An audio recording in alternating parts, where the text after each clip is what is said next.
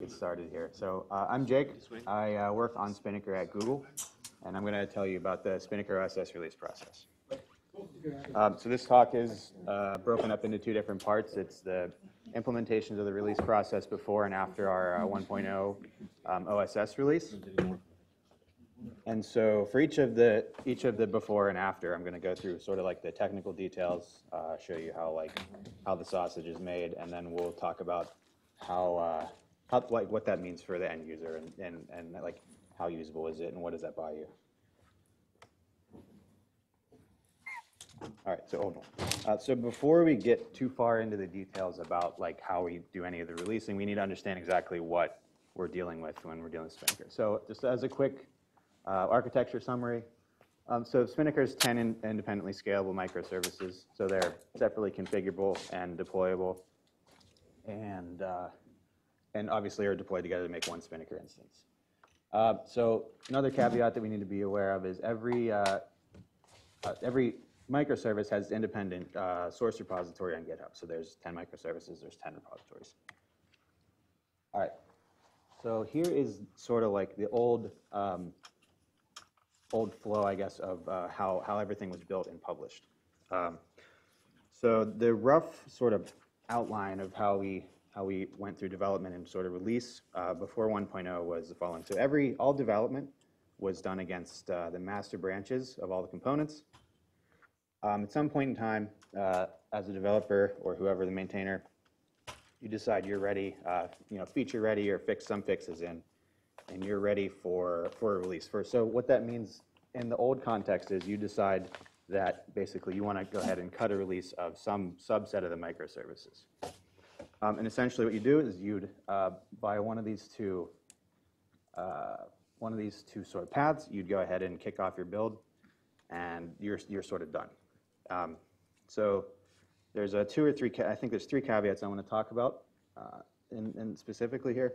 So as soon as that build and publish process was done, all of those artifacts were publicly available. So you can go ahead and do a sudo apt-get update, repull everything, and everything is live. So second thing is notice that there's no validation built into that process.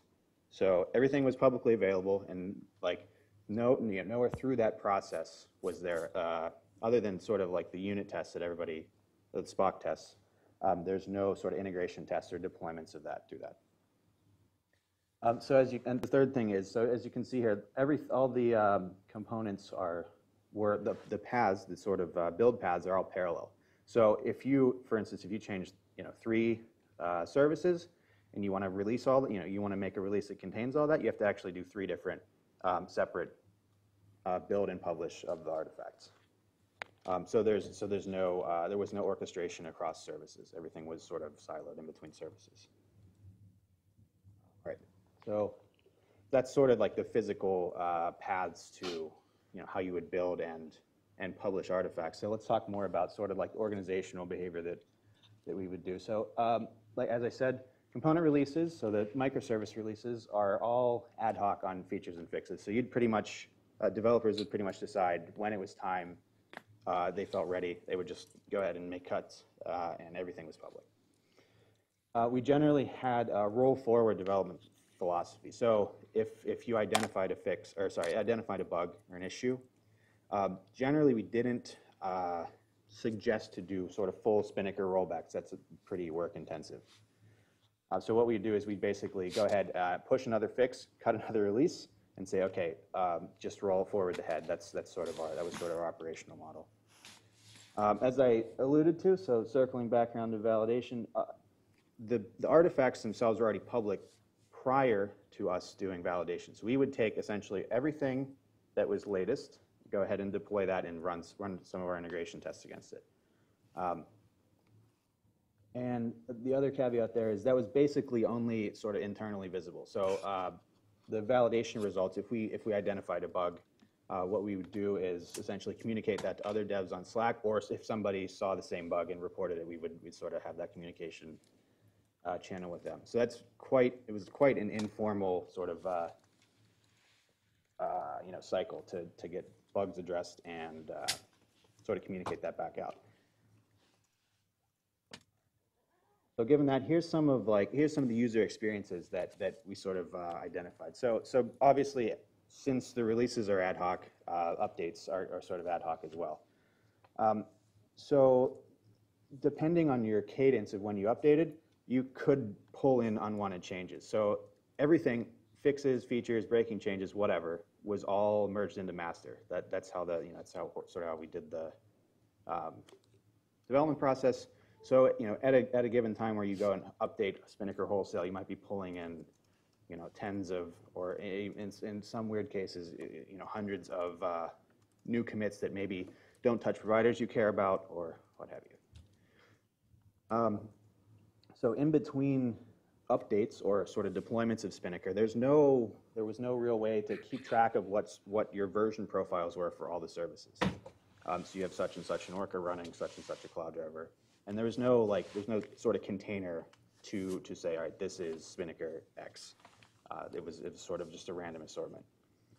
So importantly, essentially, no two customers had the same Spinnaker running either. So because the updates are all ad hoc and basically push on the consumers, everybody had their own tempo. So whenever people were reporting bugs, there was basically no consistent look at Spinnaker. So along the same thread, bug reports.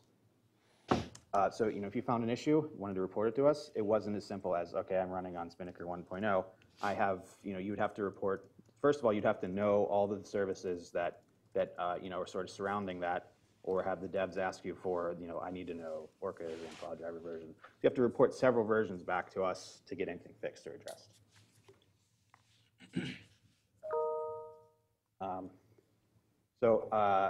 When the microservices were cut as releases, also there was no real broadcast or sort of notification channels to alert end users that new features are available. We'd similarly to how bugs are reported, we'd essentially communicate that through Slack to parties that we knew were interested in knowing about whatever features are getting cut. Obviously, rollbacks required tons of manual intervention, and same thing with upgrades, really. There was no nice and clean way to do wholesale updates without running, shelling into your machines and running, an apt-get or whatever.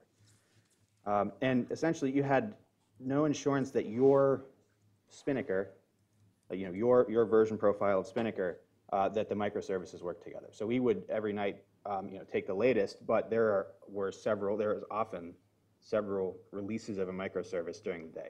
So you could be 2-3 versions. If you'd updated during that day, you could be 2-3 versions behind what actually was deployed and tested that night. So it's quite a fascinating project. All right, so let's tell a little bit of a war story here. So the user experience we just described leads to situations that happen like this. So suppose you're running on Spinnaker in the first row there, so your old deployment, your yellow here, and you want to pick up some sweet new feature in Cloud Driver. That's the green version there. So you say, all right, I haven't updated everything recently, so I'm going to go ahead and sort of run and shell in an apt-get update.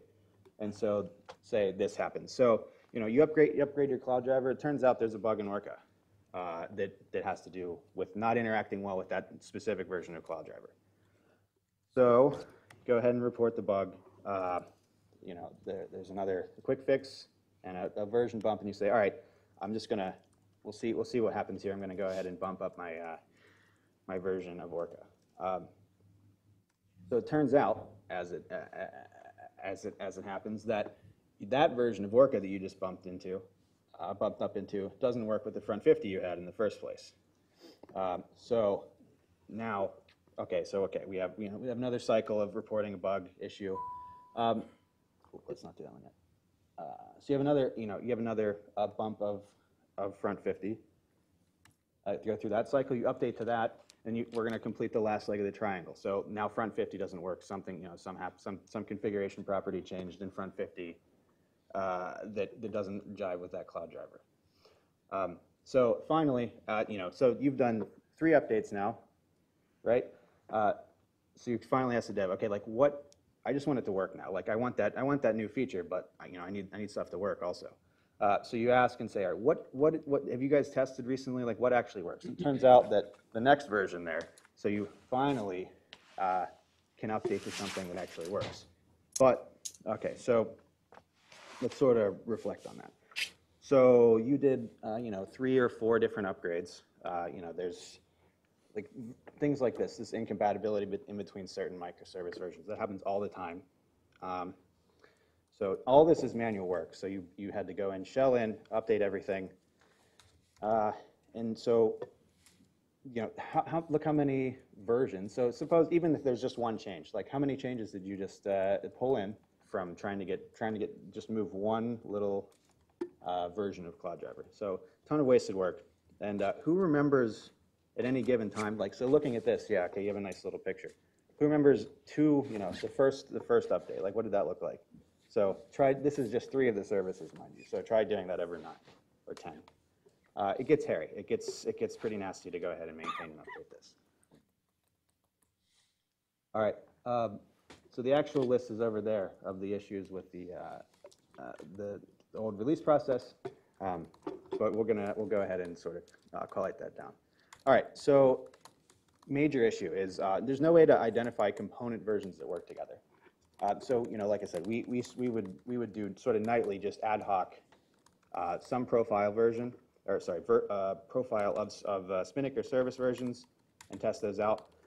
Those are never published anywhere. No, there's no real insight into which versions work with which. As I said earlier, no two deployments look alike. So customer A looks totally different from customer B. Upgrades. Even if you just want a tiny little fix, you wind up, since everything is pushed onto master or merged into master, you pull in everybody's changes that happened in between the time that you updated and you want to, you last updated and you want to update now. So that's the little diagram sort of illustrates that. There's no easy rollback or upgrade really, so it's all manual work and essentially no release documentation. Your best guess in the old world was basically to go ahead and read the commit stream. So go on GitHub and check out what happened. And finally, well, semi-finally, validation after artifact publication. So it's highly likely, or definitely likely that you could update at any given time, and even the latest built versions are totally broken together. Happened many times. Just generally, just hard to maintain and run. So that was the old one. We sort of did some reflection last December into January when we were deciding on how do we make this better? Like, what do we want in a release, in a Spinnaker release, a good Spinnaker release? So we came up with these 6 sort of aspects that we wanted to strive for.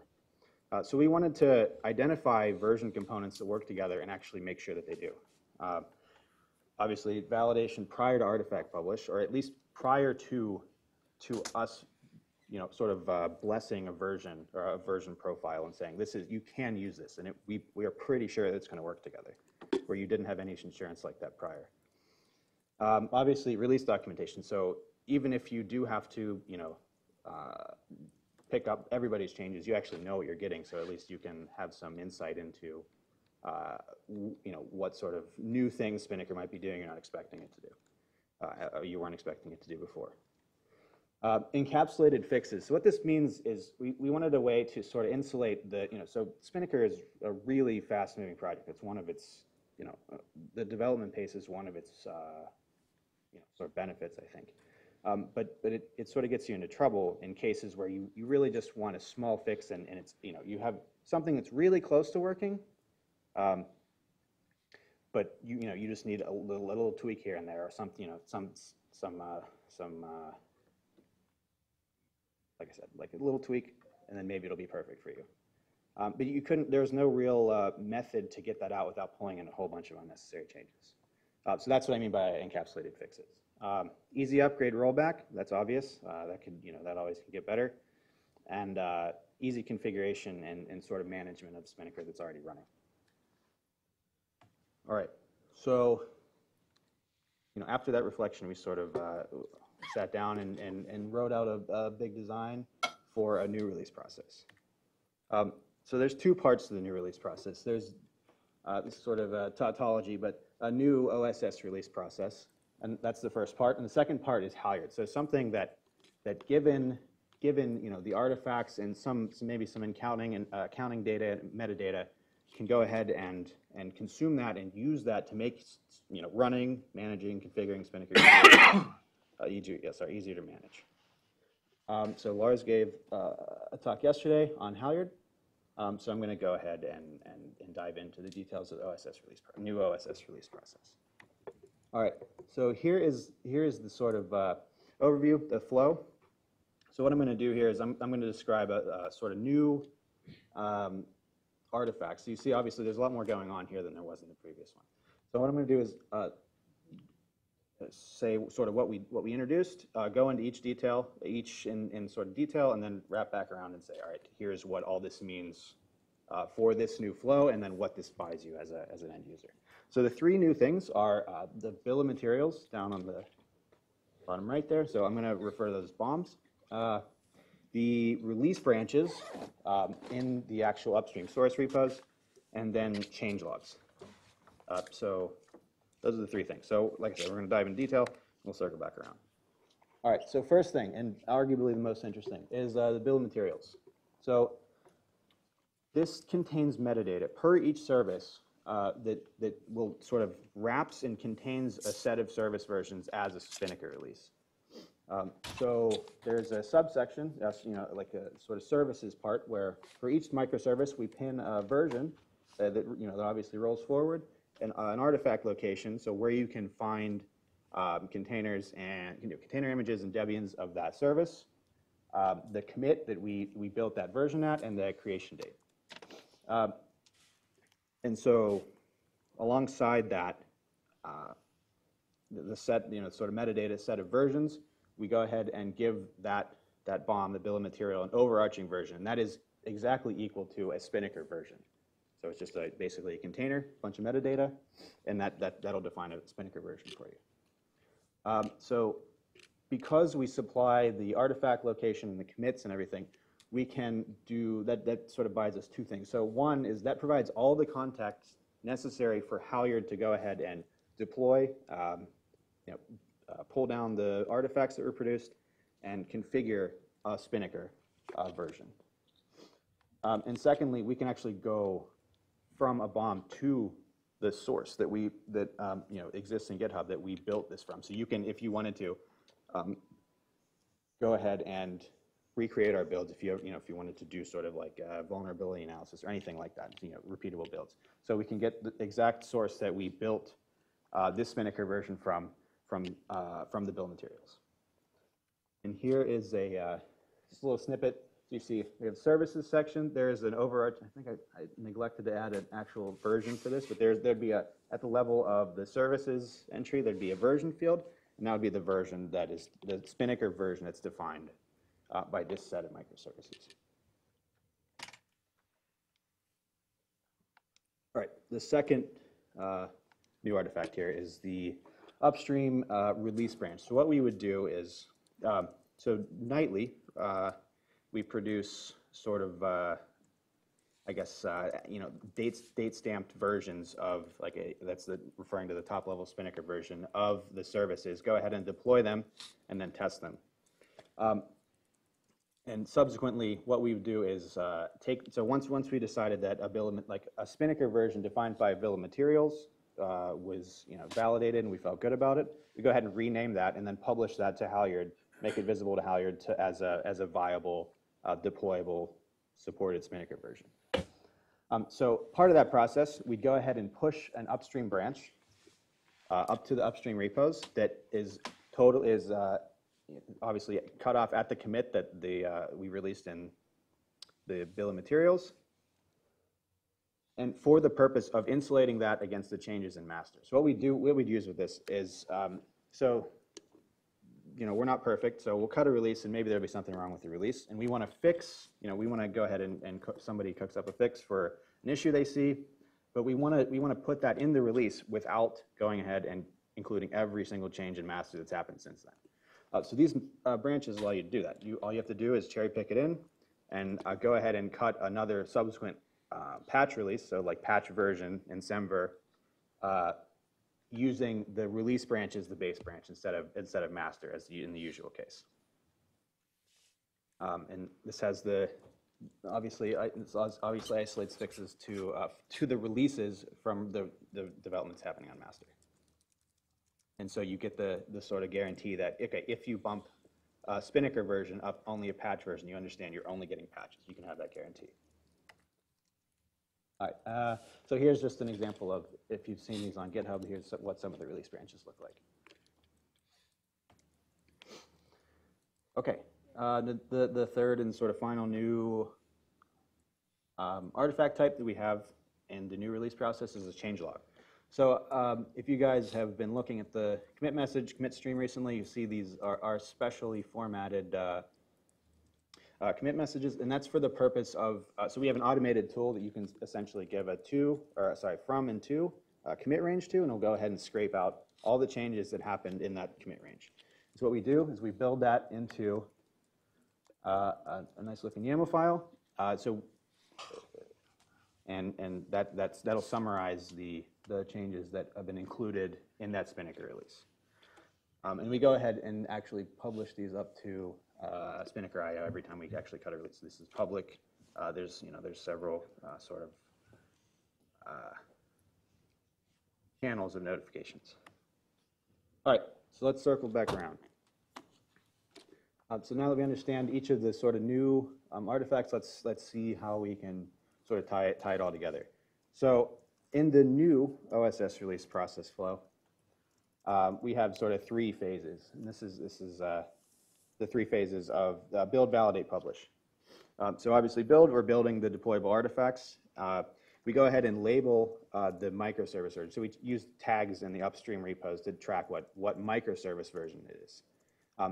As I said, as you saw in the BOM, so we keep track of those to gain insight in whether, like, what kind of fixes are happening to the microservices themselves, but use the overarching version to sort of shield you if you don't necessarily care about the development pace at each of the services.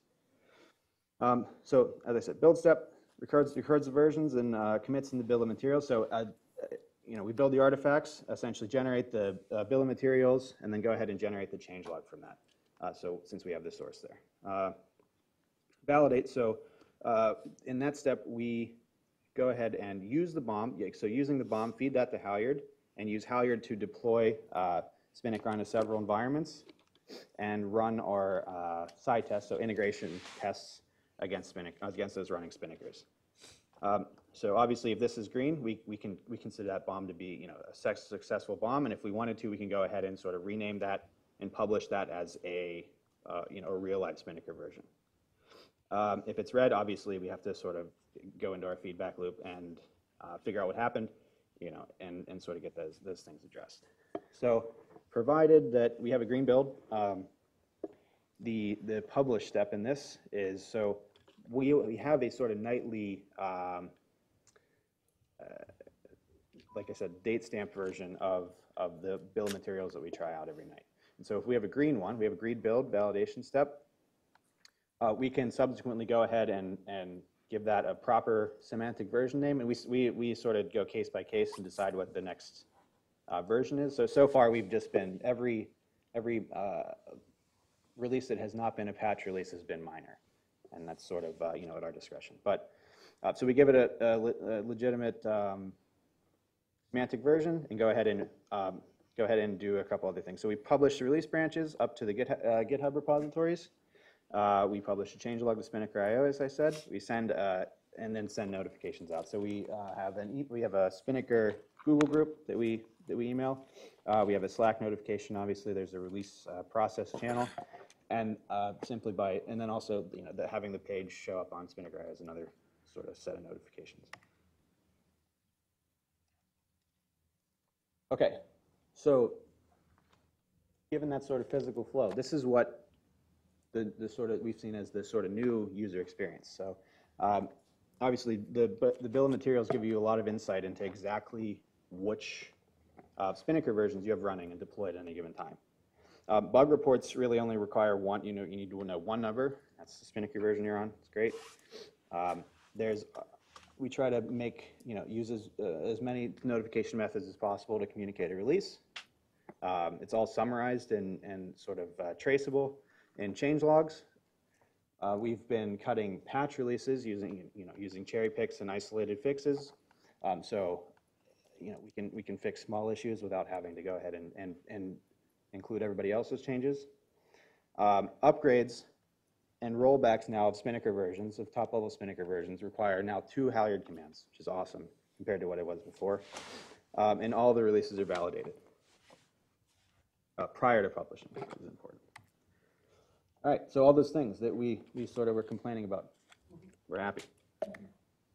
All right, and so let's go back to that war story. So instead of having your 3 or 4 updates that you had to do, you can simply, you can even use Halyard to say, all right, what's the, is there anything new? What's the newest, latest, hottest thing?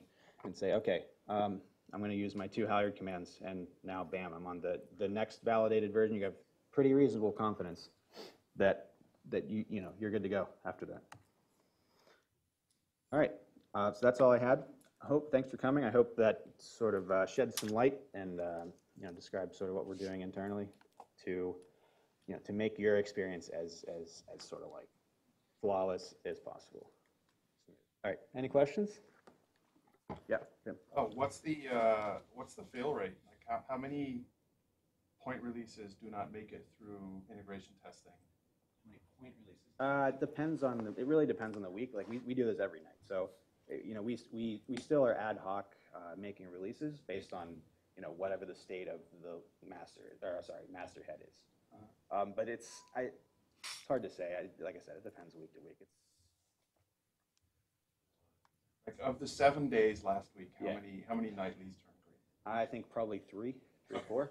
So it's like It's less than you'd hope. It's less than you'd hope, but it's still, it's still that whole. It's actually good because it means you didn't release stuff that people Yeah, would end that's up. right. there's a what up, Eric?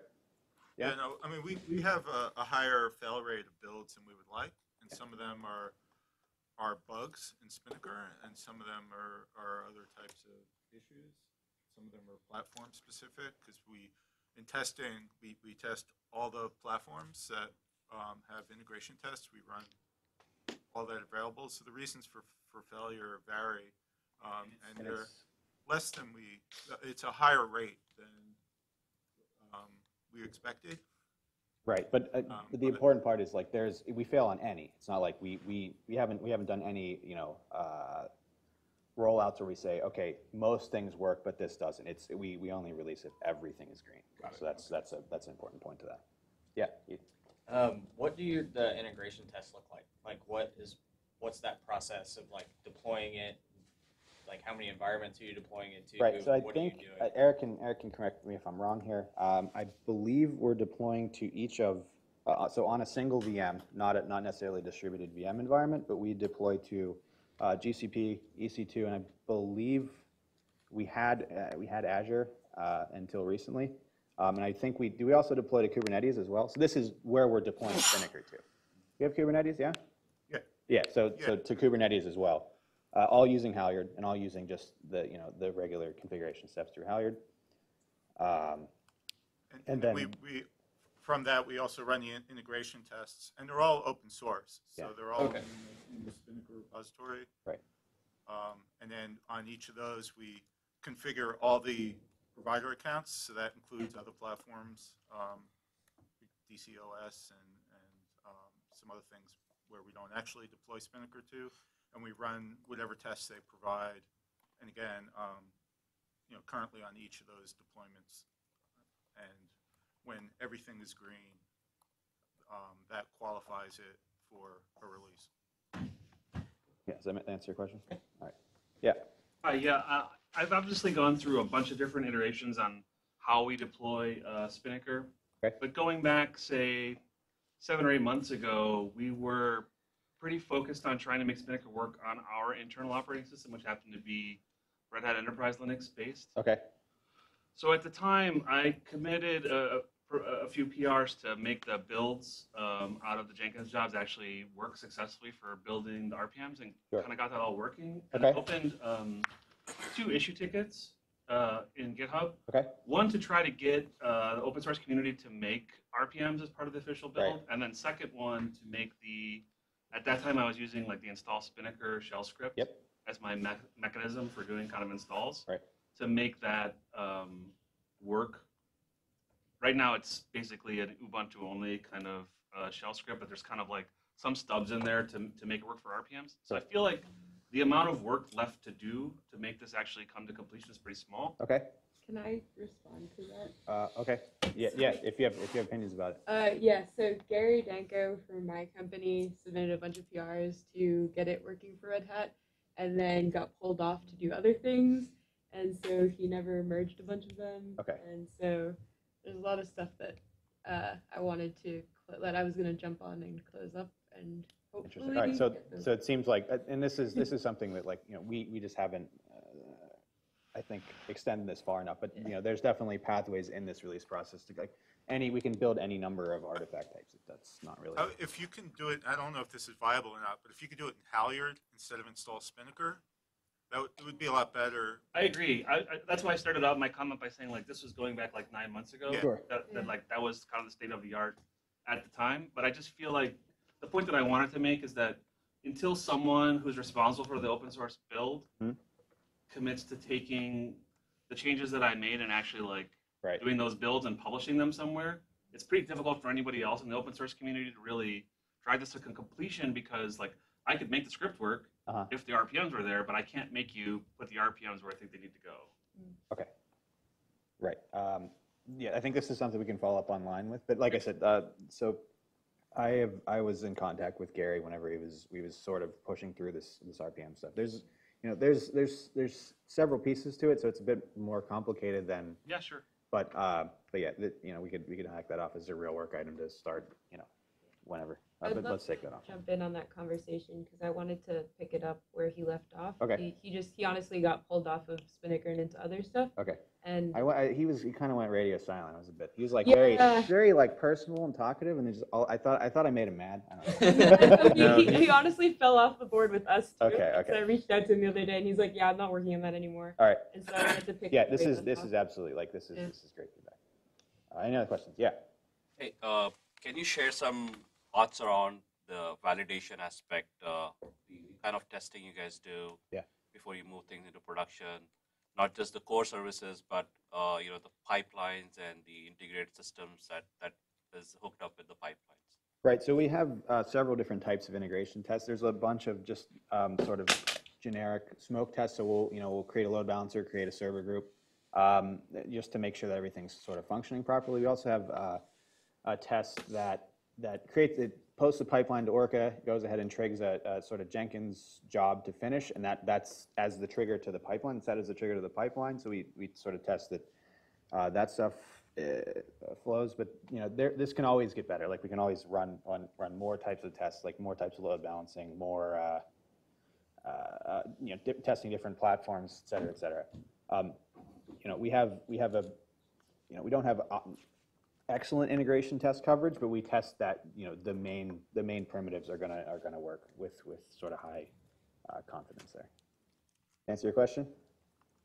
Sort of. Okay. Yeah, go ahead. I've just been briefly reviewing the integration test code. You had looked at it before, and I know that one thing that the folks at Target had been doing before was UI testing, I think. Okay. And it looks like this is integration, but more API driven. Right. And I guess obviously. Sorry. Is your question? So are we going to at some point go ahead and include more UI testing, or drive that from the UI, or what? I guess it's more like, how satisfied are you with sort of the status of integration testing now? Do you think it's covering the right stuff the right way? I think Eric can give a pretty much. Yeah, no, so we do not test deck at all as part of the integration testing. The expectation was that somebody else within the community, we've had conversations for the past year about this for various people, but it hasn't happened, but that's an opportunity for other people in the community. So Spinnaker the code base in Spinnaker has extensive unit tests and mocking and stuff. But the mocks don't tell you it'll actually work on a provider. So our tests were more geared to ensuring that the provider integration parts work. And then given Netflix scale of usage and everything, we kind of assumed that some of that experience would carry forward into the general integrity of Spinnaker itself for the fundamental stuff. But if other people within the community want to write tests, we'll run them as part of our they're all open process, source, and we're actually encouraging folks that are writing new providers to go ahead and supply a set of integration tests that we can run. Like everything's open source. It's. I could sort of refine what I think I'm trying to ask here. Sure. As the people managing the releases on this, do you think that, are you satisfied with how much it slips through or not? I mean, that's sort of always the question is, like, are you, like, that you are, how frequently are you hitting yourself saying, shit, that shouldn't have, like, why didn't we? I see. Oh, so like, do you feel like do we it's not cover all? keeping you Do we safe? not cover? I mean, it's certainly not. It's not every edge case. Like that's it's not there yet. But I think we do due diligence on, like I said, on the core workflows people are using and leveraging. I think similar to this line of questioning, is it easy for end users to check out the test suites and sort of run them and extend them by themselves for all the other extensions, or maybe deck VM prober testing with Firefox sandboxes? Sure. It's a bit challenging to extend at this point, but in terms of, sorry, that's not exactly true. Like writing the test is fine. It's more like there's an underlying sort of set, interface and set of primitives. It's sort of hard to, it's hard to get into, but once you understand it, it sort of makes sense. It's easy to write tests. A lot of the tests are sort of, they're shaped the same way, meaning like, go ahead, Eric. You specifically said end users as opposed to developers. Yeah. Oh, no, I did actually mean developers. Like, Okay, say I because- extended Orca and I want to So- test it, Because and it's the private. way the tests were designed was actually, and we don't do this, but the original intent, it was allow people to run the tests to validate their deployments. So they were designed and built for end users actually to be able to run them from a technical standpoint, so the tests adapt to the environment rather than assuming a particular environment. But then the other part was, is that easy? And it's easy to do from source, but it's not, if you need to download Git repositories and stuff like that to do it. But that is, long term, that's the intent. If there was need to do that, that's the idea behind it. But in practice, that doesn't happen. We run the tests.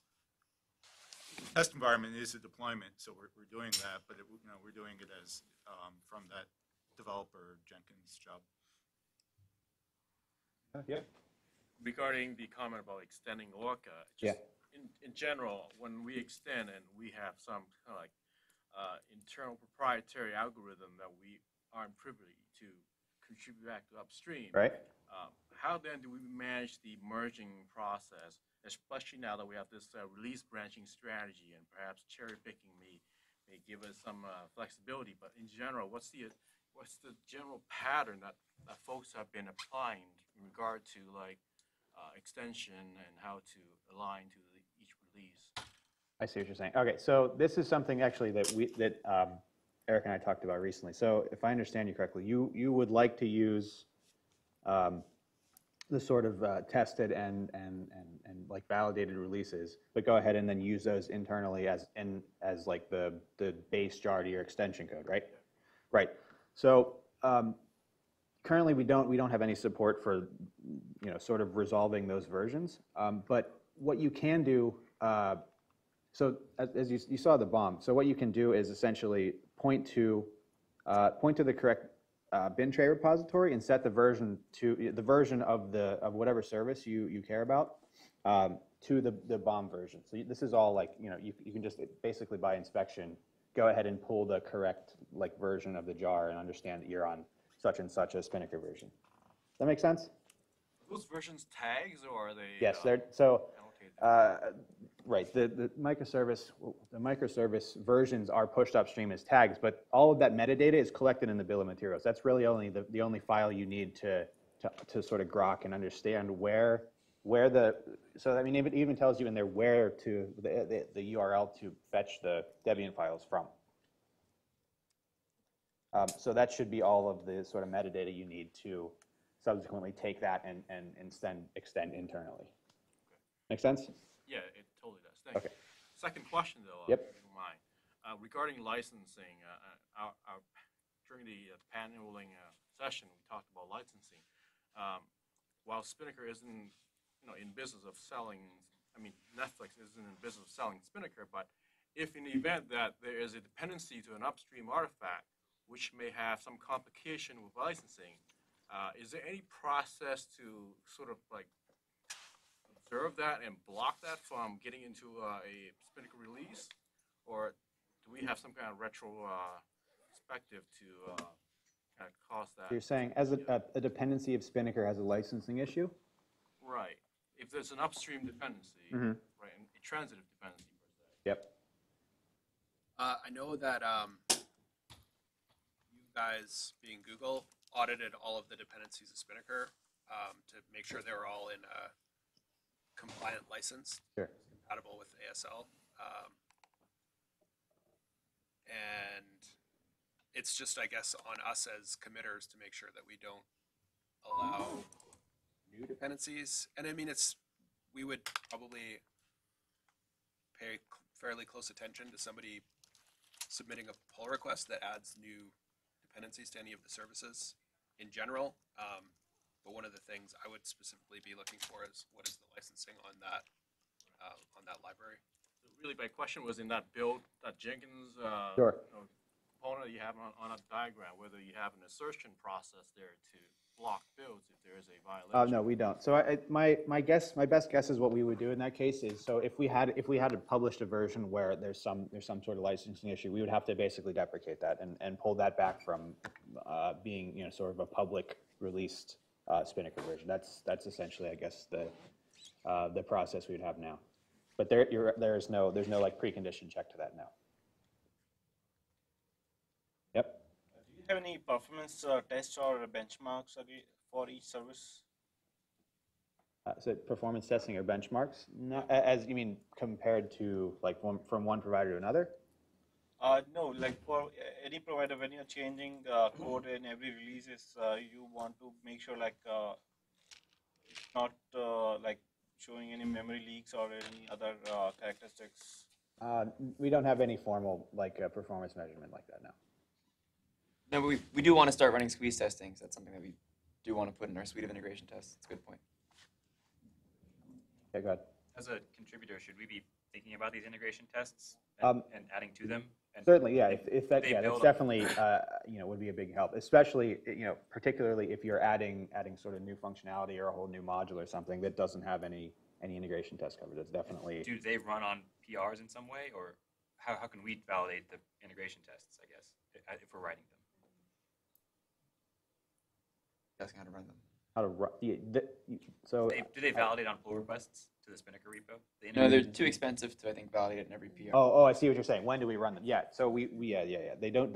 That we only run the unit tests on pull requests. Right. This process that I outlined is nightly, and then and oftentimes more than once a day. If we want to go ahead and cut a release, we'll go ahead and run this process several times. But if I'm writing an at integration least test, how do I know that I'm writing a good integration test? I guess is my question. It's my question too. Like, you want to download this stuff and run your own, right? And Yeah. then add one and maybe upstream it or maybe not. And you're asking how do we check that? How do you run the integration tests? How do you spin up a Spinnaker and then run it? Yeah, so I just built on my workstation. Okay. I started, and I want to run the full suite of integration tests by myself. Okay. And then add one, and maybe It's a simple, yeah, it's sort of short. Okay, so if you have a Spinnaker running, it's as simple as cloning the Spinnaker repo and then running like a Python command basically with all the correct, like like the actual pulling and running and checking that your build didn't screw anything up, or your Spinnaker change didn't screw anything up. Yeah, that's pretty straightforward. I think we could probably even make that a little easier to say if you want to run I want to run the whole suite or some subsection of it. But it's fairly straightforward. Yeah, go ahead.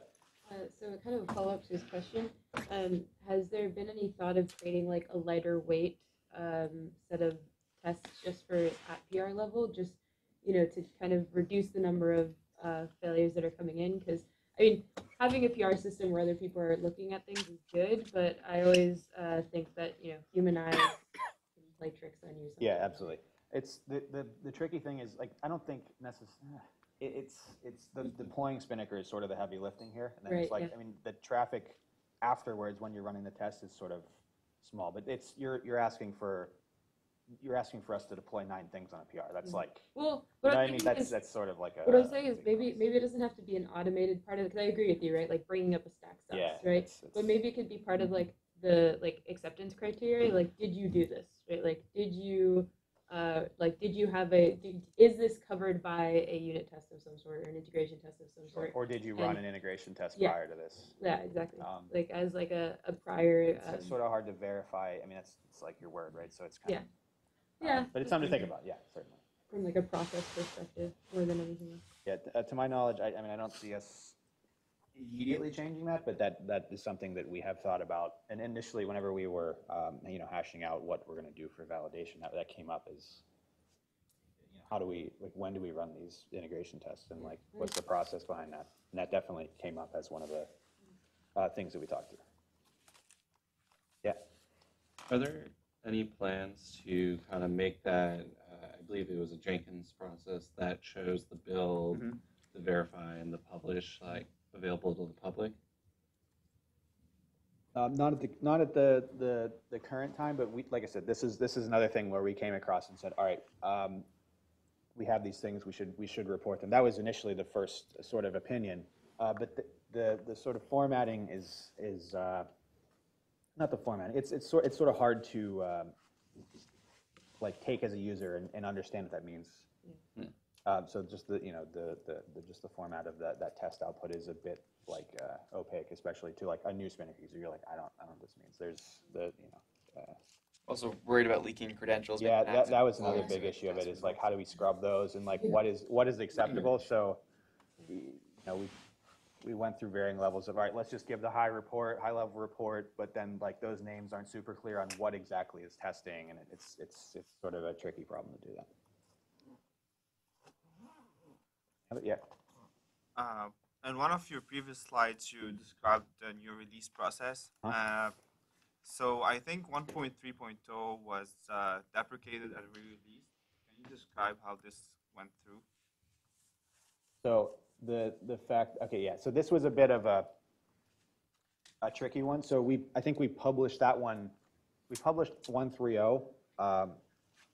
I think prior to that, I think that one had a dependency on Halyard being updated as well. But there needed to be a change that went in Halyard. So I think we pushed 1.3.0 too quick before we pushed the subsequent or necessary Halyard fix or new feature to deal with that. So that's what happened there. So we released it, sort of rolled it back, made sure everything was fine, and then sort of re-released it. So that was a bit of like a like we released it a bit too soon. And the older version of Halyard that would deploy 1.3.0 would break the deployment. I didn't try it. I think that was that's what would have happened. So like it wouldn't, even if you tried it with the older version of Halyard, it wasn't would not have worked. We were a bit optimistic in assuming that all versions of Halyard would deploy all versions of Spinnaker, but we realized that's not possible. So now in the future, if this happens again, Halyard will actually prevent you from deploying Spinnaker until you've updated Halyard to the correct version. Yeah, now there's sort of there's a window of both that is like sort of a tolerant. It's reported in the changelog, and you can see it online, but I've just noticed for other people, but there's a change in Gates security configuration because of a Spring Boot update. So the way OAuth was configured changed between versions of Gate. Yeah, so your prior like HAL config would have not functioned properly with the new Gate version. All right, any other questions? All right, cool. Thanks for coming, guys. Hopefully that was informative, and hopefully, you enjoyed it.